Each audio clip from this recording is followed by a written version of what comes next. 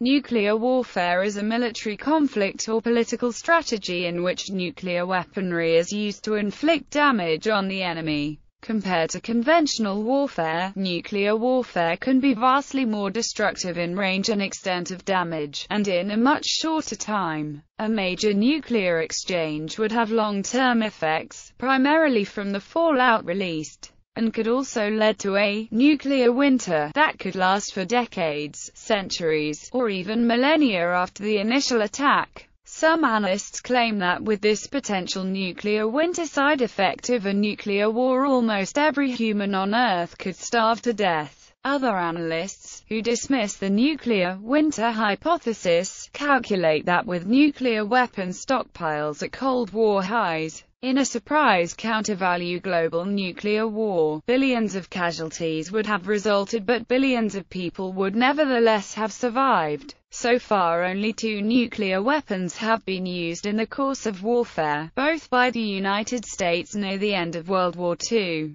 On August 6, 1945, a uranium gun-type device was detonated over the Japanese city of Hiroshima. 3 days later, on August 9, a plutonium implosion-type device was detonated over the Japanese city of Nagasaki. These 2 bombings resulted in the deaths of approximately 129,000 civilians and military personnel. After World War II, nuclear weapons were also developed by the Soviet Union, the United Kingdom, France, and the People's Republic of China, which contributed to the state of conflict and extreme tension that became known as the Cold War. In 1974, India, and in 1998, Pakistan, 2 countries that were openly hostile toward each other, developed nuclear weapons. Israel and North Korea are also thought to have developed stocks of nuclear weapons, but their governments have never admitted to having nuclear weapons.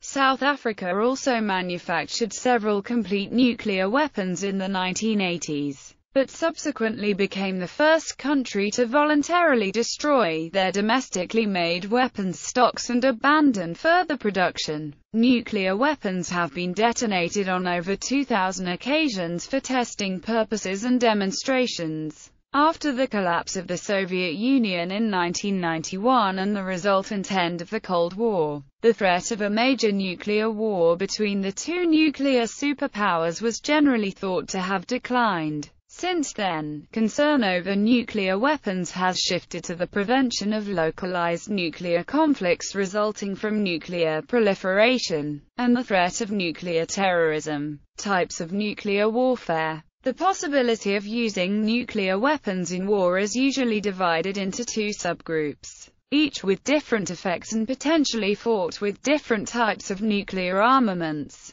The first, a limited nuclear war, refers to a small-scale use of nuclear weapons by 2 belligerents. A limited nuclear war could include targeting military facilities, either as an attempt to preemptively cripple the enemy's ability to attack as a defensive measure, or as a prelude to an invasion by conventional forces, as an offensive measure. This term could apply to any small-scale use of nuclear weapons that may involve military or civilian targets. The second, a full-scale nuclear war, could consist of large numbers of nuclear weapons used in an attack aimed at an entire country, including military, economic, and civilian targets. Such an attack would almost certainly destroy the entire economic, social, and military infrastructure of the target nation, and would probably have a devastating effect on Earth's biosphere. Some Cold War strategists such as Henry Kissinger argued that a limited nuclear war could be possible between 2 heavily armed superpowers.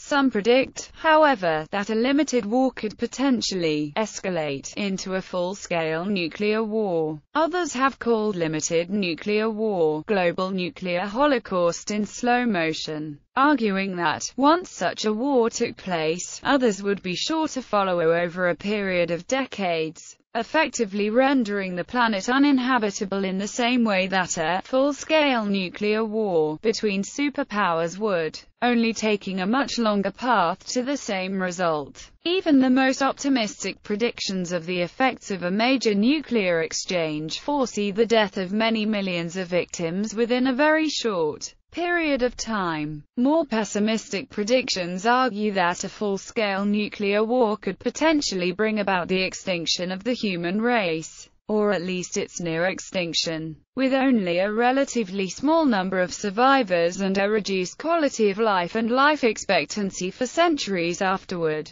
However, such predictions, assuming total war with nuclear arsenals at Cold War highs, have not been without criticism. Such a horrific catastrophe as global nuclear warfare would almost certainly cause permanent damage to most complex life on the planet, its ecosystems, and the global climate. If predictions about the production of a nuclear winter are accurate, it would also change the balance of global power, with countries such as Australia, New Zealand, India, China, Argentina and Brazil predicted to become world superpowers if the Cold War ever led to a large-scale nuclear attack. A study presented at the annual meeting of the American Geophysical Union in December 2006 asserted that even a small-scale regional nuclear war could produce as many direct fatalities as all of World War II and disrupt the global climate for a decade or more. In a regional nuclear conflict scenario in which two opposing nations in the subtropics each used 50 Hiroshima-sized nuclear weapons on major population centers, the researchers predicted fatalities ranging from 2.6 million to 16.7 million per country. The authors of the study estimated that as much as 5 million tons of soot could be released, producing a cooling of several degrees over large areas of North America and Eurasia. The cooling would last for years and could be catastrophic. According to the researchers, either a limited or full-scale nuclear exchange could occur during an accidental nuclear war, in which the use of nuclear weapons is triggered unintentionally. Postulated triggers for this scenario have included malfunctioning early warning devices or targeting computers, deliberate malfeasance by rogue military commanders, consequences of an accidental straying of warplanes into enemy airspace, reactions to unannounced missile tests during tense diplomatic periods, reactions to military exercises, mistranslated or miscommunicated messages, and others. A number of these scenarios actually occurred during the Cold War, though none resulted in the use of nuclear weapons. Strangelove or How I Learned to Stop Worrying and Love the Bomb, also released in 1964.